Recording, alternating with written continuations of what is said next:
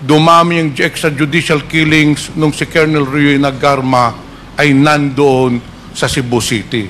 In short, kaya po pinili si Royina Garma para sa extrajudicial killings against illegal drugs. Bago mangyari ang pagpatay sa 3 Chinese drug personalities, nakadetain sa nasabing piitan ay tinawagan ako ni Colonel Edelberto Leonardo at sinabi na pumunta ako sa Davao CIDG station. Pagdating ko sa station ay nandoon na si Colonel Garma. Kinausap ako ni Colonel Leonardo at sinabi na papatayin na namin ang 3 Chinese na nandoon sa Davao Prison and Penal Farm. And I believe that Colonel Garma, siya po ang nagdirektor nitong insidente nito, siya po ang nakakaalam. So I believe, Mr. Chair, that Colonel Garma is lying to her teeth in the ranks of policemen among your peers that you are very close to President Duterte. Is that true? That is their perception, Mr. Chair. Do you think, Colonel Garma, kung hindi kayo malapit kay Duterte, ma-appoint ho kayo as PCSO? Hindi po mangyayari yung Colonel Garma. Alam ho natin, even up to the Assistant Secretary level, to the USEC level, you must be very close to the powers that be.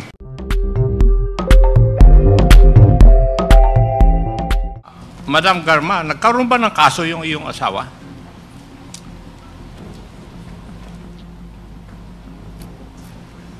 Yes, Mr. Chair. Ano po yung kaso niya?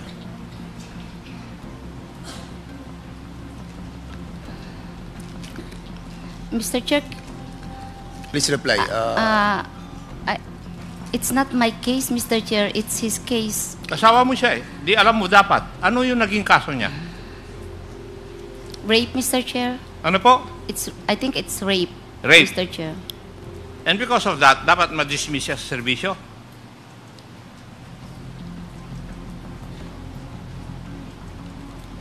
If found guilty, Mr. Chair? Was he dismissed from the service because of that case? Yes, Mr. Chair. Yes. Hindi ka humingi ng tulong kasi ang tanong ni Honorable Luis Tro at si Honorable Zamora kung humingi ka ng tulong eh. Ang sagot mo, hindi. So you never asked help? No, Mr. Chair. Okay. Can I explain further, Mr. Chair? Chairman. Mr. Chair? Please limit your answer on the question Yes. and the query of the Yes. interpellator, Yes. since the question is on that issue. Yes, So Mr. Chair. you are Yeah. not allowed to explore it anymore because that was already satisfied. Okay, You Mr. answer already satisfied the Yes, question Mr. of Chair. Congressman Acop. Please proceed. Thank you, Mr. Chair.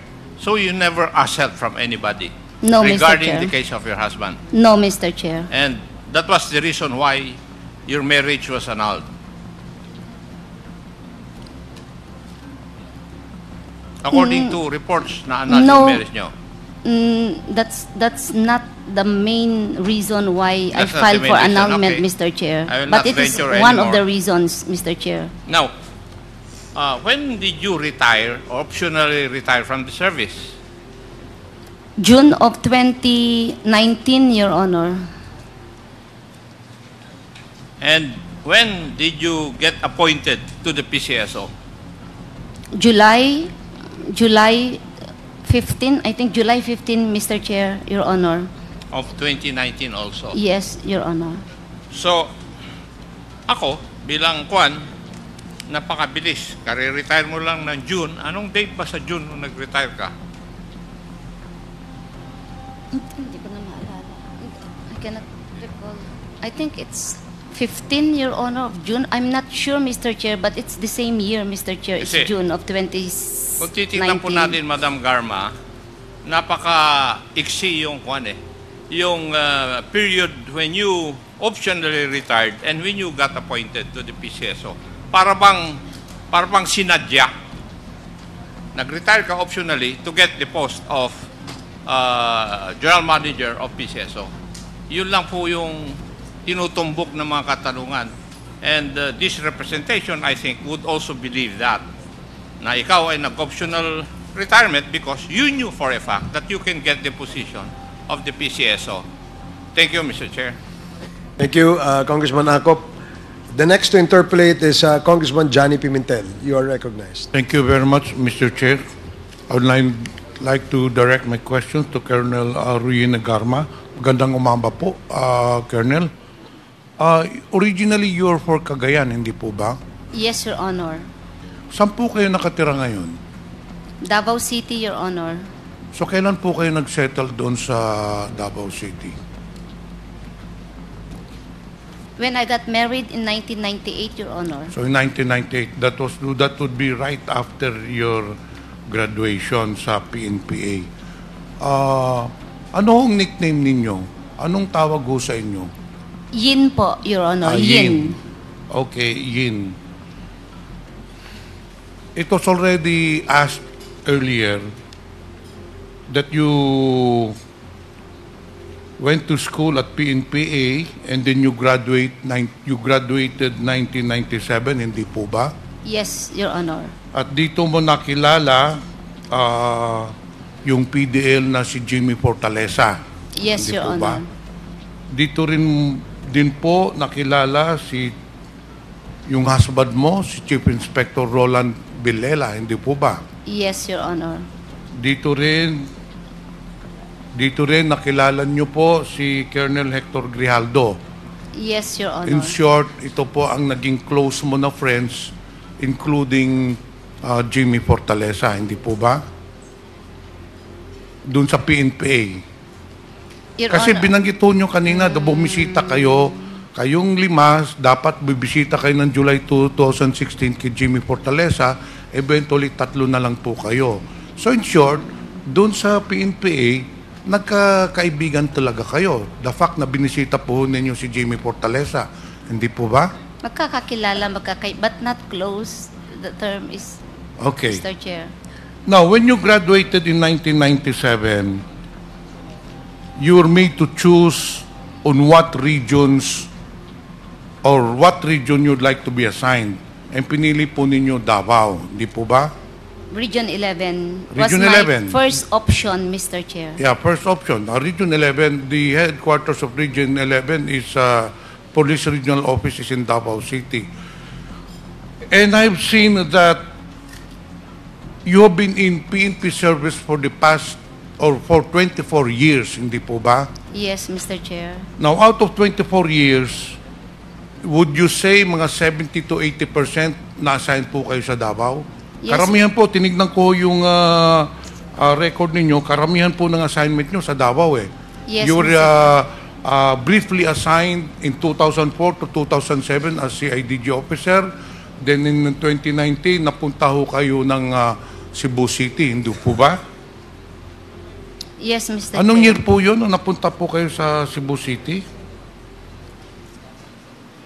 Anong year? 2019 nung na-assign po kayo? 2018 to 2019, Okay. Mr. Chair. Now, under the local government code, it is very clear that the local chief executive, in this case, whether the mayor or the governor, will have to choose from the PNP, dun sa listahan nila, 3 names na gagawin nilang chief of police o provincial director. But in this case, I understand that that was not followed because even at the objection of Mayor Tommy Osmeña, nilagay ka pa rin ni Devolve Sinas o Sinas ba yun, as chief of police. In short, hindi pinalo yung protocol, hindi po ba? I do not know, Your Honor. I just received the orders, so I just assumed the Because post of city in, director. according to Your Honor. Mr. Chair, according to newspaper reports, you were not in good terms with Mayor Tommy Osmeña. Kaya nag-object siya doon sa pagkalagay mo doon. Pero it doesn't matter whether it was divulged sinas or whether it was approved. But the fact remains that when you were assigned in Cebu City, you had a relationship that is not really, in short, very cooperative with Mayor Tommy Osmeña. Dahil maraming mga pinalabas na mga newspaper reports regarding your relationship. In fact, ito po, this was taken from one of the newspaper. Cebu City Police Chief Royina Garma, Mayor's Tommy Osmeñas hated but Duterte's trusted. So alam po yun, dun talaga sa buong Cebu City that Tommy Osmeña did not really like you as the Chief of Police. Bakit po hindi maganda ang relasyon ninyo ni Tommy Osmeña po? Mr. Chair, nung first 1 week ko pa lang na-assign as City Director, I was OIC, marami na po ako nakitang hindi tamang nangyayari sa Cebu City Police Office. One example is yung pag-dispatch po ng SWAT team. Ginagawang patrol. Pinapapatrol sa gabi. And I have no control over SWAT team of Cebu City Police Office because it is the command center of the LGU that dispatches them anytime at their, kung gusto lang po nila. So dun po, nakita ko na there's something wrong. This is not correct. So I made a memo or instruction from now on. This is special weapons unit, kasi highly specialized po to eh. Hindi dapat dinidispatch as patrollers. Mr. Chair, is that the only reason? Yung pag-dispatch ng SWAT, yung pinag-aawayan ninyo ni Mayor Tommy Osmeña? Isa po yan sa pinakamalaki po. Sa tingin ko lang po, Mr. Chair. Hindi kaya Yin or Colonel Garma, ang pinakalaking issue ninyo is because of the extrajudicial killings that happened when you were the Chief of Police of Cebu City? Could that be the reason why Mayor Tommy Osmeña does not like you? Because when you were assigned in Cebu City, there were many extrajudicial killings that happened. Babasahin ko po, Mr. Chair. Ayon din po kay dating Cebu City Mayor Osmeña, this is according to newspaper reports, na naging out of control daw po ang extrajudicial killings noong si Colonel Royina Garma na po ang umupo bilang director ng Cebu City Police Office. In fact, Mayor Tommy Osmeña condemned the extrajudicial killings at saka he is adamant that nangyari po itong mga extrajudicial killings nung kayo na po ang naging Chief of Police. Hindi po ba? No, Your Honor. Mr. Chair, Colonel Garma, kilala niyo ho ba itong si Yong Huli? No, Your Honor. To refresh your memory, Colonel Garma, itong si Yong Huli was a suspected drug lord in Cebu City. Siya po ay pinatay ng 4 unidentified gunmen sa loob ng isang motel nung kayo po ay City Director. Habang kayo po ay City Director. Wala akong maalala. Colonel Garma, kilala niyo po ba itong si Junko Humada? Naalala niyo po ba ito? Junko Hamada. No, Your Honor. Mr. Chair, to refresh the memory of Colonel Garma, since he was the Chief of Police of Cebu City at that time, si Junko Hamada ay isang foreign national na napatay po ng mga PNP operations under your watch against illegal drugs nung kayo po ay director ng Cebu City. Hindi niyo po ba natatandaan itong mga insidente na ito? No, Your Honor. Mr. Chair, kanina po tinanong ni Congresswoman Pami Zamora, why of all the policemen na karami-rami sa buong Pilipinas, bakit po pinili ni Devolved Sinas si Colonel Garma? Meron po akong sagot dyan, Mr. Chair. And this is only my opinion, but based on the newspaper reports, based on the statements of Mayor Tommy Osmeña, lumalabas po, dumami yung extrajudicial killings nung si Colonel Royina Garma ay nandoon sa Cebu City. In short, kaya po pinili si Royina Garma ni General Devolved Sinas para gamitin po si Colonel Garma ni divulge nas para sa extrajudicial killings against illegal drugs. In short, ginamit po si Colonel Garma ni divulge nas para sa war against drugs. Ngayon, dito po tayo sa nangyari sa Dapicol. Kilala niyo po ba si SPO4 Arthur Narsoles? Yes, Your Honor. Paano niyo nakilala si SPO4 na Art Narsoles? Nakilala ko po sa IDG when I was assigned way back 2005. Your Hanggang Honor. kailan po? Until 2008, Your Honor. After 2008, wala na ho kayong contact ni SPO4 Art Narsoles? Meron, Your Honor. So, kailan yung nag-contact uli kayo? Kasi sinasabi ho lang niya 2005 to 2008. Or talagang kaibigan niyo si Art Narsoles and from time to time, nagkikita kayo, nag-uusap kayo, nagtatawagan po kayo. So in short, since the time that you met Art Narsoles, he has become your close friend, hindi po ba? No, Your Honor. Saan po naka-assign si SPO4 na Art Narsoles? CIDG 11, Your Honor. CIDG 11. Under the command of then Colonel Eldelberto Leonardo, hindi po ba? Yes, Your Honor. At that time, kayo po ay Chief of Police ng Santa Ana or Sasa Police Station? You were assigned in Davao City between 2011 to 2016 in different capacities. Yes, Hindi Your po ba? Honor. Yes, Your Honor. So si Art Narsoles was assigned in CIDG po during that time also, hindi po ba? Yes, Your Honor. Kayo po ba, Colonel Garma, na-assign po kayo sa CIDG sa Davao City? Yes, Your Honor. Oh, you were assigned in Davao City. Kasi Yes. kanina hindi ho klaro yun eh. Anong year po non-assign po kayo sa CIDG ng Davao City? I think that was, Your Honor, that was 2005, maybe July or of 2005 until 2008, Your Honor. So in the year 2016, you were never assigned sa CIDG, Colonel Garma?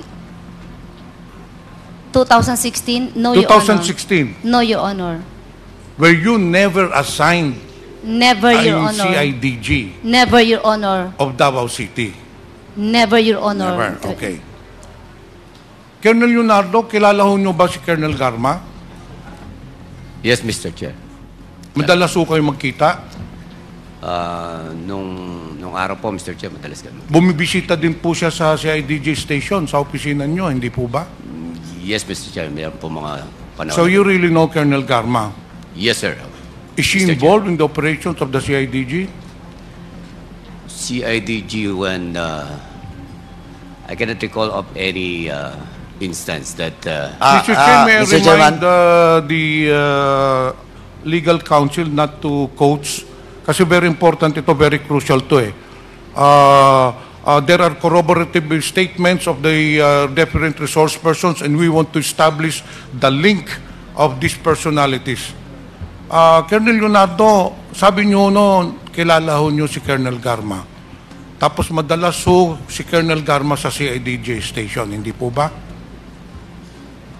nagpupunta po siya, Mr. Chair. Bakit? Ano hong pakay niya, Colonel Garma? Colonel Leonardo. O Commissioner rather, Leonardo. Mr. Chair, magkakakilala po kami, Mr. Chair. So from time to time, bumibisita po siya sa CIDG station. may mga instances na Was this a natatandaan ko. personal visit or more an official visit? There were concerns regarding operations of the CIDG or there were orders from higher ups? O ano hong pinag-uusapan nyo pag bumibisita po si Colonel Garma? Meet and greet lang po, Mr. Chair. Kasi po, nasa isang compound po kami before sa Davao City Police Office. Isang compound lang po yon, nandun sa So in loob ng short, CID. dahil pero kayo po ay mga pulis, kayo po ay mga operatives, hindi po maiwasan natin na nag-uusap-usap din po kayo ng mga operations, hindi po ba? Ano yun? That is Possibly, Mr. Chair. That is peer group, hindi po ba? Kung ang mga kapulisan, ang pinag-uusapan ng operation, mga congressman, pinag-uusapan, anong batas ang gagawin? O kung usually ganun yan po nangyayari. So may pagkakataon na pinag-uusapan noon ninyong operations, hindi po ba? Wala po kasi akong matandaan, Mr. Chair, na nakapag-usap ako tungkol Okay, sa anyway, operation. Mr. Chair. Mr. Chair. Inamin na ho kanina ni Colonel Garma that there was a time in July of 2016 na pumunta siya doon sa opisina mo, nandun po kayo, nandun po din bumisita si Colonel Padilla. Hindi po ba?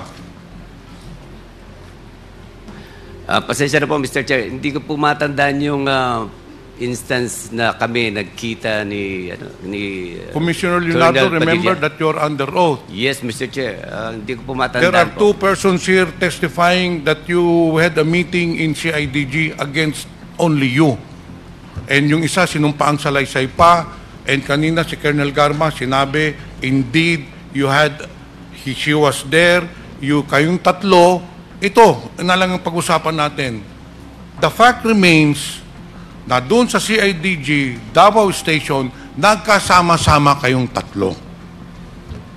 Yung pong sinabi ni Colonel Padilla, yun din pong sinabi ni Colonel Garma, Colonel Leonardo, o Commissioner Leonardo rather. Mr. Chair, ang totoo po, wala po talaga akong matandaan na instance that we, together with two of them, Totoo po ba yun, Colonel Garma? Sabi nyo kanina, it's on record, Mr. Chair, that Colonel Garma stated that she went to the office of Commissioner Leonardo in the presence of Colonel Padilla. And it is on record. Colonel Garma, sino po talaga nagsasabi ng totoo nito? Mr. Chairman, can I interject? With the indulgence of Congressman Yes. Pimentel, Of course. SDS Gonzales, you are recognized. Mr. Chairman, based on the affidavit of second supplemental affidavit of Superintendent Gerardo Padilla, pwede nyo bang basahin itong number 5 na salaysay nyo? Comsec, pakibigay lang po para yung tanong ni Congressman Pimentel malinawan. Thank you po.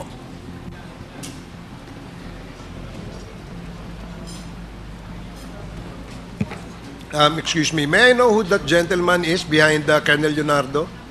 Mr. Chair, for the information of this honorable committee, Mr. Chair, we have sent an email stating that I'll be attending with my counsel, Mr. Chair. So he is your counsel. Yes, Mr. Chair. Can you please enter your appearance before this committee, and please be advised that you're only limited to advising your client his rights, not to coach your client. Please enter your appearance, Attorney. Good morning, Your Honors. Respectfully entering my appearance as counsel for Commissioner Leonardo, I am Attorney Aguinaldo Sepner, Your Honor, from Scott Law Firm and Associates. Okay, thank you. Please proceed, Congressman Gonzales. Yes, binigay ko po yung salaysay kay Comsec para basahin po ni Chief Superintendent Padilla, yung number 5. In number 5, Mr. Chair, Your Honor, bago mangyari ang pagpatay, Pwede pakilakas lang po, Colonel Padilla. bago mangyari ang pagpatay sa tatlong Chinese drug personalities, nakadetain sa nasabing piitan ay tinawagan ako ni Colonel Edelberto Leonardo at sinabi na pumunta ako sa Davao CIDG station. Pagdating ko sa station ay nandoon na si Colonel Garma.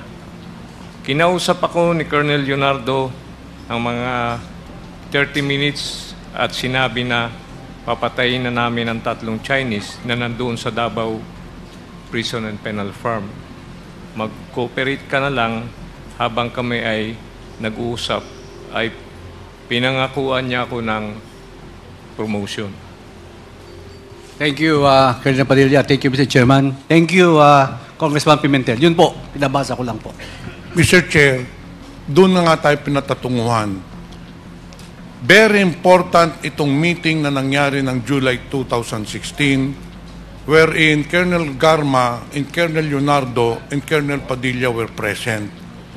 Dahil dito na po nagawa ang plano estetahiya para patayin po yung 3 Chinese prisoners. And that is why somebody is lying here, Mr. Chair. Ulitin ko po, Colonel Leonardo. Ito, binasa na po ni Colonel Padilla yung sinumpaang salaysay niya na nagkita po talaga kayo doon sa opisina. Pinatunayan po ni Colonel Garma, although iba ang version niya, pero the fact remains na pinatunayan niya na nagkita kayong 3 doon sa opisina mo. Commissioner Leonardo, tanungin ko po kayo, totoo po ba na nagkita-kita kayo doon?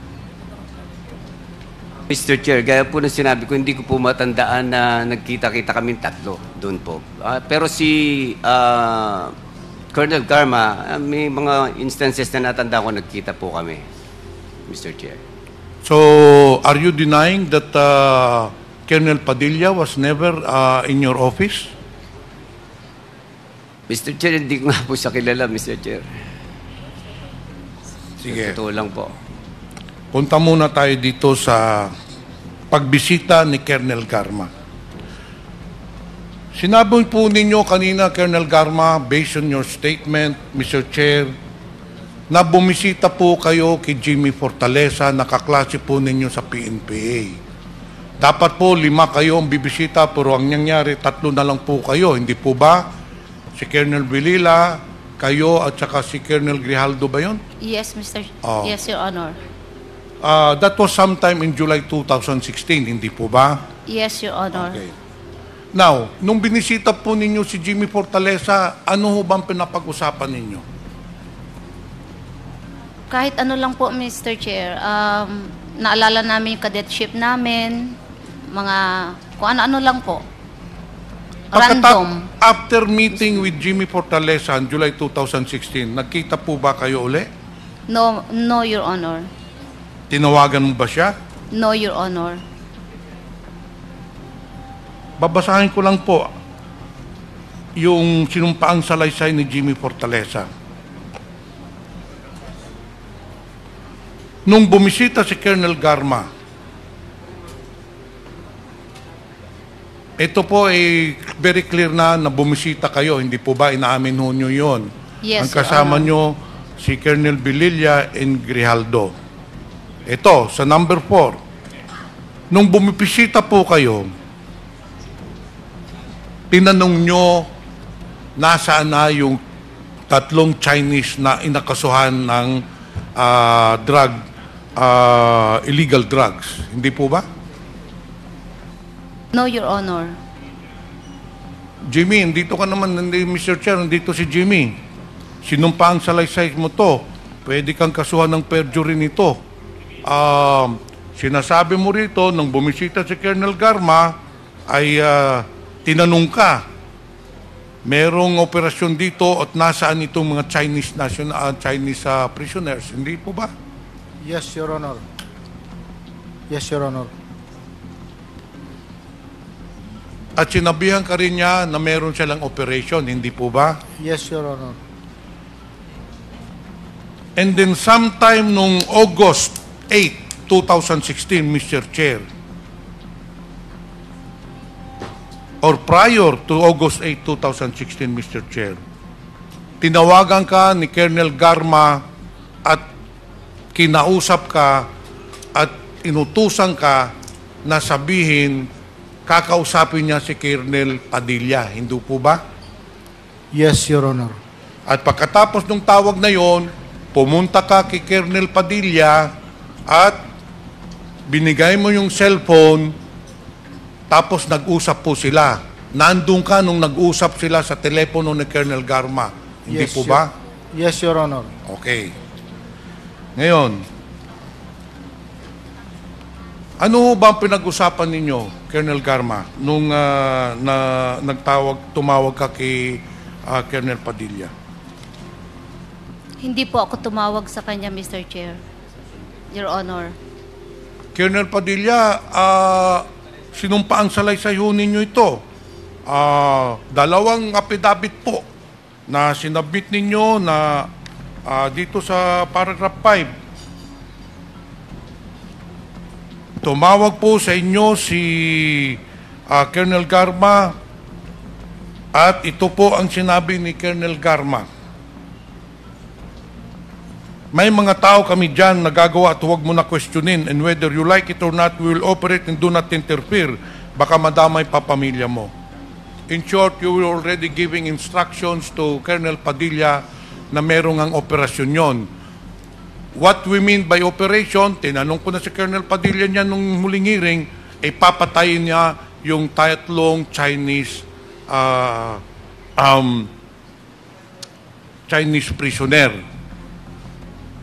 Ngayon, after nung nag-usap na kayo ni Colonel Padilla at ni Colonel Garma, doon na pinatawag ni Colonel Leonardo si Colonel Padilla at doon na kayo nagkita doon sa CIDG station na kung saan sinabi din ni Commissioner Leonardo, Colonel Padilla, huwag ka nang makialam, meron kaming operation dyan. Hindi po ba? No, Your Honor.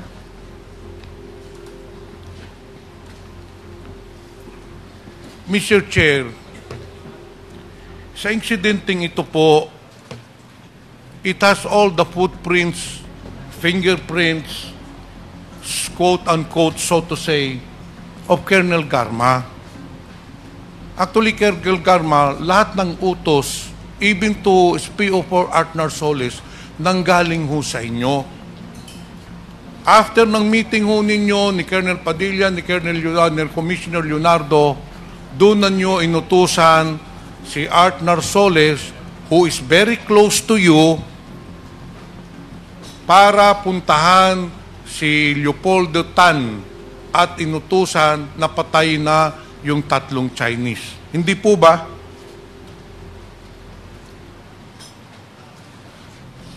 No, Your Honor.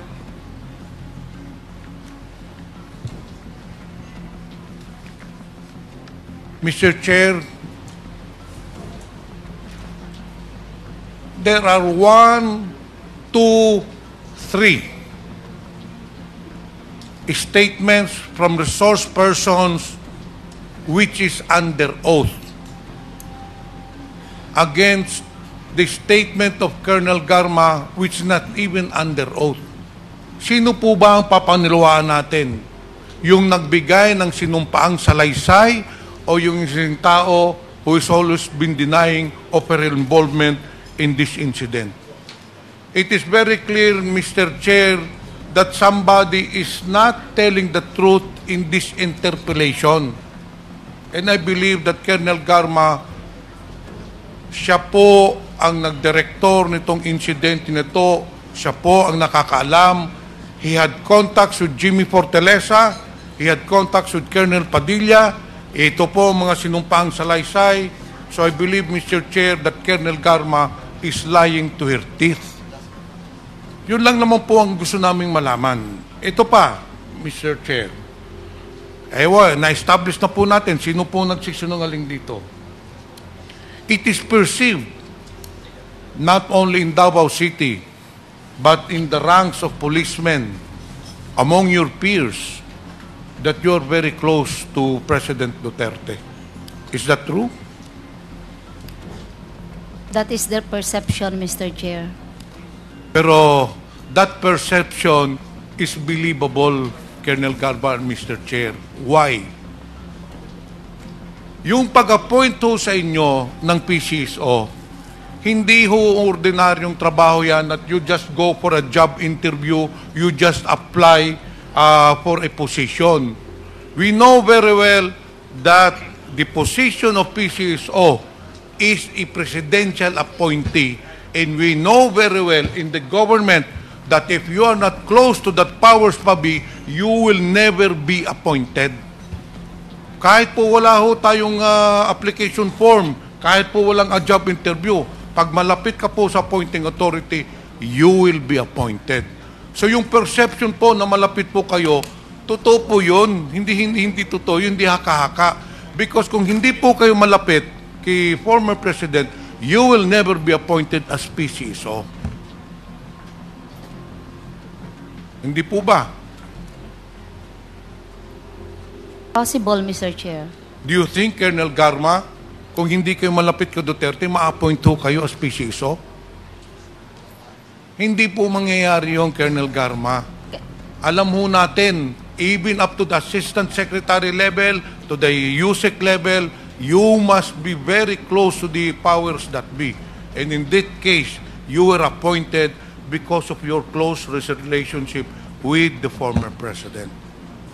Congressman Pimentel, if I may interject, kay Colonel Garma, yung bang pagkakataon na, di ba, sinabi mo na in-applyan mo yung posisyon Yes, Mr. Chair. na as General Manager ng Yes. PCSO. Yes, Mr. Chair. During that time, was the position of General Manager vacant when you applied for the position? Ano po, parang there are news articles na So in other words, tatanggalin- hindi ho siya vacant. natatanggalin na, magre-resign na. So merong news article na tatanggalin siya. Yes, during those time Who was po, the General Manager at that I time? think it's General Balutan, Mr. Chair. I'm not sure kung natanggal na or there's an article that he will be removed. General Balutan. Yeah, yes, And Mr. Chair. when you applied, submitted your resume and your application kay Senator Bongo, hindi pa siya bakante. I cannot recall anymore kung Anong- nabakante na, Mr. Chair. I'm not really sure of the date, but I'm very sure I submitted my application. That was November, first week of November 2018, Mr. Chair. 2018. Yes. But that time, have you already resigned from Not PNP? yet. No, Mr. Chair. So I was, nag-apply ka as General Manager ng PCSO na wala pang vacancy yung GM position at nasa active service ka pa. I'm not sure if it is vacant, Mr. Chair, or there's an article it's going to be vacant. Ah, So so I'm that's- sure alam ko po na parang matatanggal na o natanggal because under investigation na po. And Yung kay General Balutan yung time. position, Okay. yes, Mr. Chair. So sa madaling sabi, Colonel Garma, during the time, because you're not sure yet whether kasi meron ng, I think, investigation nga, tama, no? Kay Yes, Mr. Chair. General Balutan that time, in-applyan mo na, anticipating na matatanggal si General Balutan. Yes, Mr. Chair. Okay, is that a correct assumption? Yes, pangalawa, yes, Mr. Chair. You're not yet sure kung tatanggapin yung application mo as the PCSO General Manager that time kasi ongoing investigation and you were still in active service. Yes, Mr. Chair. Okay, sige. Thank you, Colonel Garma. Mr. Congressman, Chairman. Pimentel. Mr. Chairman, With the indulgence of Congressman Pimentel. Yes, Congressman. if I may be allowed, just to interject. Colonel Garma, may nakikita lang kasi akong mga inconsistencies doon sa testimonies mo. Dati po kasi akong gobernador at nagtrabaho sa lokal na pamahalaan. Yes. At alam naman po natin na hindi po na ipepwesto ang mga pulis kung unang-una, hindi po muna to is sinasang-ayunan ng mga chief executives. Nabanggit po kanina na sa maraming palipat-lipat po ninyo ng iba't ibang mga pwesto dahil daw po ito lamang sa due to merit. This is a fact that you stated. Yes, Your Honor. However, the places that you went to are plum areas. From Davao City, you were transferred to Cebu City. Those are plum cities to be placed under your direct supervision. And without intervention or influence from those that decide, those are very difficult positions to attain, Colonel Garma. So are you still suggesting to this committee that it is only because of merit, that's why you gained those appointments and not through personal relationships? Mr. Chair, I never asked for positions. Hindi po ako lumalapit kahit kanino Okay. Okay lang po. pagkuha ng Okay lang position, po, okay Mr. lang po. Chair. Kasi sa akin, kanina, nabanggit nyo, Colonel Garma, ang pinakamahalaga sa inyo ay yung kapakanan ng anak ninyo. Yes, Mr. Chair. Kaya po kayo nag-resign. Yes, Mr. Chair. Kung pinahalagahan nyo po yung kapakanan ng anak ninyo, bakit po ilalagay nyo sa alanganin na sitwasyon ang buhay ng anak ninyo na wala po kayong trabaho? Kasi kung magre-resign po kayo, wala po kayong pagkakakitaan. Kung magre-resign po kayo, paano po yung pangsuporta ninyo sa anak ninyo? Mr. Chair, that is why I applied November of 2018 when the President announced that I will replace General Manager Balutan sometime March of 2019. So therefore, yeah, I know was the that's what sign. I'm driving at, Yes, Colonel Mr. Garma. Yun po yung point ko. Opo. Kasi kung talagang totoo kayo sa posisyon na pinangangalagaan nyo yung anak ninyo, hindi nyo siya ilalagay sa alanganin. Yes, Mr. At Chair. tiwala kayo na pag nag-resign kayo, which was a gamble, given that you had 10 more years of active service, which was a gamble, you were sure in your heart that you will not put the welfare of your daughter in any harm. Therefore, you applied for the position of PCSO. A position so plumb and so sweet that only the handpicked chosen one of the President will be given. So, Colonel Garma, I want to ask you again, how do you explain or characterize your relationship with the former President? It is very professional, Mr. Chair. Very professional. Yes, Mr. Chair. So meaning, in many times and many occasions, nag-uusap kayo. May I be clarified kung anong pag-uusap yun, Mr. Nag-uusap. Chair? Only when necessary, job-related, Mr. Chair. That's it. That's all my point, Mr. Chairman. I just wanted to put that in the records kasi lang medyo inconsistent ng yung mga nasabi po ninyo, Colonel Garma. Maraming salamat. Mr. Chair, can I proceed? Malapit na ako matapos. There are two more points that I would like to drive at and emphasize. First point is that there was indeed a close contact or several contacts between Colonel Garma and Jimmy Fortaleza. Ang una pong pag-uusap nila noong July 2018, nung bumisita po si Colonel Garma kay Jimmy Fortaleza kasama si Colonel Villela and Colonel Grijaldo. Ito po ay inamin po ni Colonel Garma kanina po, 2 beses niyo po inamin na it's true that nakipagkita siya kay Jimmy Fortaleza. At doon sa pagkikita po, sinabihan niya si Jimmy Fortaleza na magkakaroon po ng operation sa Davao Penal Colony. Yung pangalawang contact po nila, nangyari po nung tinawagan niya si Jimmy Fortaleza po at nakiusap siya na dalhin yung cellphone para makausap ni Colonel Garma si Colonel Padilla. At doon sinabihan din si Colonel Padilla ni Colonel Garma na may operation doon at huwag sila makialam. Pangalawang beses po yon. Ang pangatlong beses po, tumawag po uli si Colonel Garma noong August 8, 2016 kay Jimmy Fortaleza. And then sinabihan niya si Jimmy Fortaleza, this could be probably after the meeting in CIDG station, after the plan was hatched. Sinabihan niya, Bok, ako na bahala. May mga tao na kami dyan.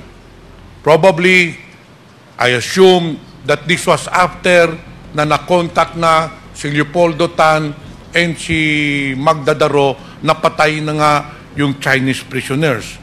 So, there were already 3 occasions wherein Colonel Garma had a contact with GB Fortaleza and personally talking to Jimmy Fortaleza, whether on the phone o dun sa Dapicol. Ang pang-apat po, nung August 11 na. Nung pinasok na po yung 3 bilanggo na Chinese na para patayin, tumawag din po ulit si Colonel Garma kay Jimmy Fortaleza at sinabayhan, huwag mong pabayaan yung 3 bilanggo, bigyan mo, alagaan mo, bigyan mo ng pagkain. So it's very clear, Mr. Chair, that it was Colonel Garma who was directing everything to kill these 3 Chinese nationals. Ngayon, I'd also like to establish a point wherein doon sa affidavit ni Joby Espinido that during the war against drugs, there indeed was a reward system.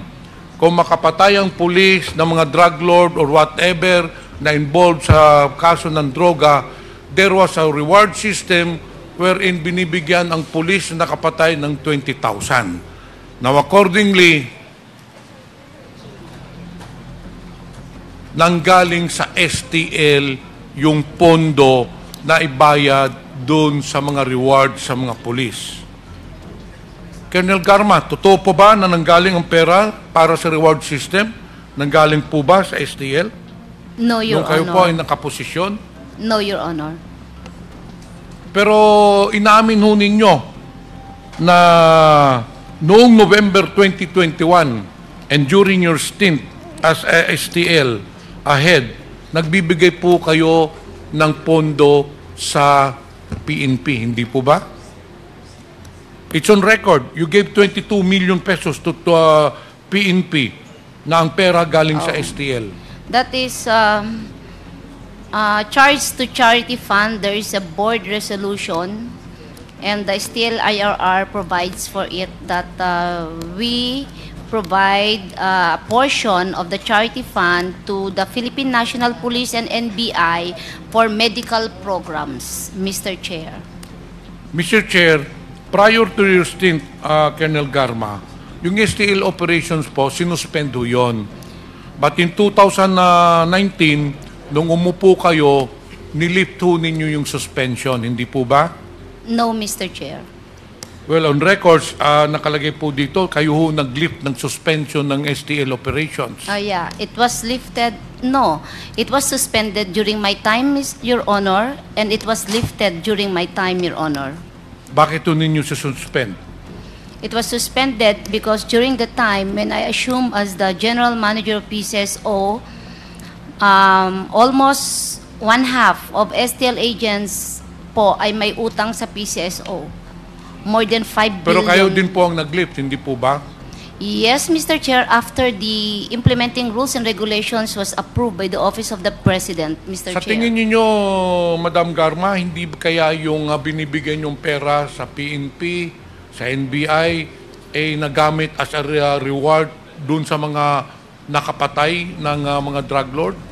Hindi po pwede yun, Mr. Chair. Kasi po, kayo na po nagsabi sa isang interview noon na ang income na generated sa STL and Lotto ay nagbibigay po kayo ng portion sa NBI and PNP bilang reward sa mga efforts nila na labanan ang underground illegal gambling and illegal drugs. Hindi po ba? No, Mr. Chair. It's not a reward, Mr. Chair. It's to fund their medical programs, and it's very clear in the charter, Mr. Chair. Mr. Chair, I have no further question. Thank you, Congressman Pimentel. The next to interpolate is Congressman Raul Manuel. You're recognized. Thank you, Mr. Chair. Mr. Chair, gusto ko lang balikan ang nabanggit kanina kasi kinonfirm ni Superintendent Padilla na bagamat ngayon ay hindi niya naaalala na ito pong karo niya na si Colonel Garma yung na-meet niya, pero nung pinakitaan ng picture na kung ano po yung appearance dati, na-confirm po niya na yun yung na-meet niya. Pero on the part of Colonel Garma, ay sinasabi niya hindi niya maalala kung ano yung setting or na exactly ay yun yung kiniklaim ni Superintendent Padilla. May binabanggit po parang sa thesis or ganun yung dahilan. So ngayon po gusto nating i-confirm po talaga kay Colonel Garma kasi hindi po pwede na yung isang event ay merong dalawang magkaibang interpretasyon na Mr. Chair. Ngayon po gusto nating malaman ulit dahil nga kinonfirm na ni Superintendent Padilla na si Colonel Garma nga yung na-meet niya noong August 2016. So, kino-confirm po ba ngayon ni Colonel Garma na nandun nga sa meeting na iyon si Superintendent Padilla? Mr. Chair, I cannot confirm it if your question covers your introduction before you ask the question, Mr. Chair, because that hindi po yan ang nangyari, Mr. Chair. So, ibig sabihin, hindi po ninyo kino-confirm yung sinasabi ni Superintendent Padilla? Kasi po ngayon sinasabi na po niya na kayo nga po yung na-meet niya. Hindi po lahat ng sinabi niya ayun po ang nangyari, Mr. Chair. So, I cannot confirm yung sinabi niya, Mr. Chair, or Your Honor. So you stand by your original statement na ang pagkikita po ninyo ay hindi sa context ng sinabi niya sa kanyang second supplemental affidavit? Yes, Mr. Chair. Yes, Your Honor. Okay, so I will not belabor that, Mr. Chair. Kasunod doon sa pagiging general manager ng PCSO ni Colonel Garma, kasi as mentioned, matagal po siya sa Philippine National Police. And nalipat siya doon sa PCSO. Ano po ba yung mga qualifications o skill set ni Colonel Garma na na-earn niya? Kasi hindi po biro yung ganun kahabang serbisyo sa PNP. Meron kang mga mahahasang skills dyan at kung ano man yung networks or connections. Alin po doon yung naging kapaki-pakinabang para magsilbi si Colonel Garma sa PCSO? Mr. Chair, I have served the government service for 24 years po sa PNP.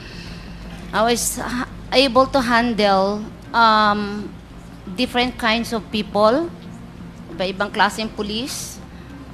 At ang pinakamalaki pong nahawakan ko po ay sumaabos po na mahigit 1,300 when I was with Cebu City Police Office.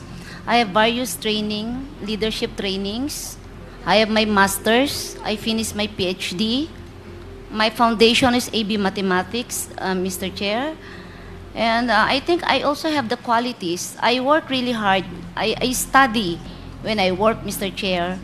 And my position as anti-vice gave me also an idea of how illegal gambling works on the ground, so that if I will be given the position as PCSO manager, I know how to handle these illegal activities so that our product, the lottery product, will lumakas sa ground. Yun po ang nakita ko na sabi ko, kaya ko. And aside from that, dalawa lang po ang trabaho ng PCSO, kako nga po. Lottery and charity. And I have this passion on charity. When I was with the PNP, marami po ako community relation activity at nakaka-relate po ako sa mga activities.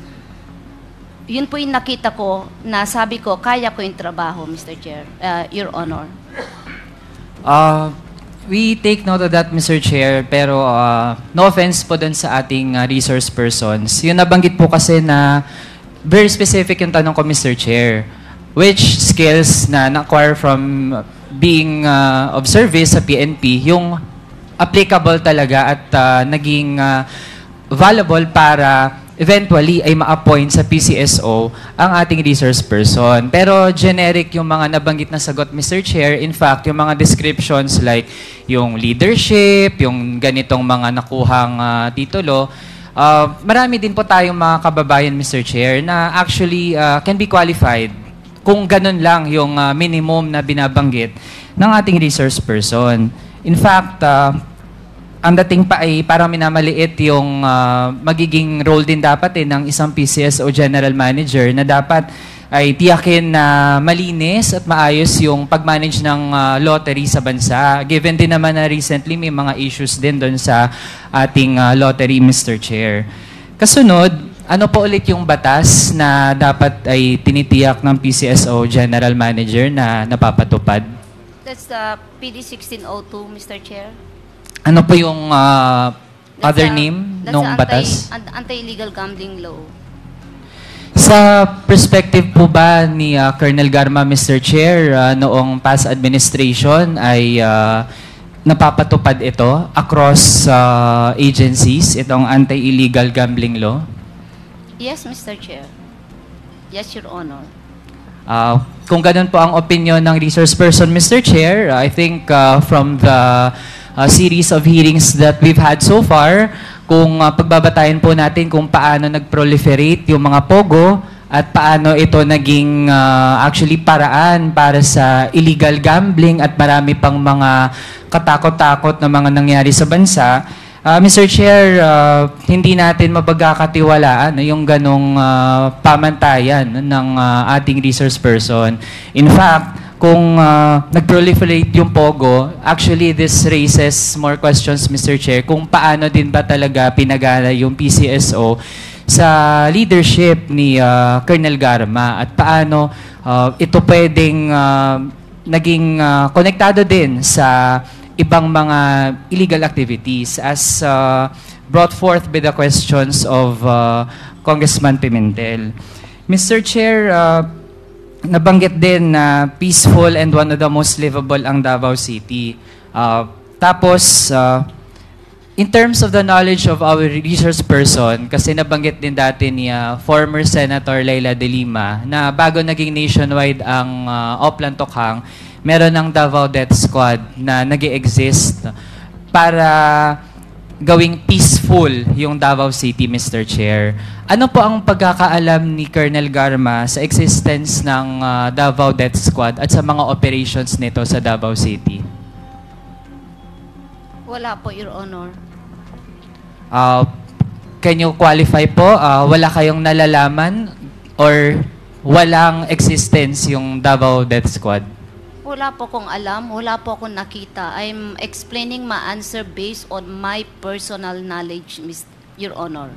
So despite po yung evidence, yung maraming ebidensya ng mga ginawa ng Davao Death Squad at matagal din po na na-assign sa Davao City si Colonel Garma, tingin po niya ay hindi totoo na may Davao Death Squad. Ganun po ba?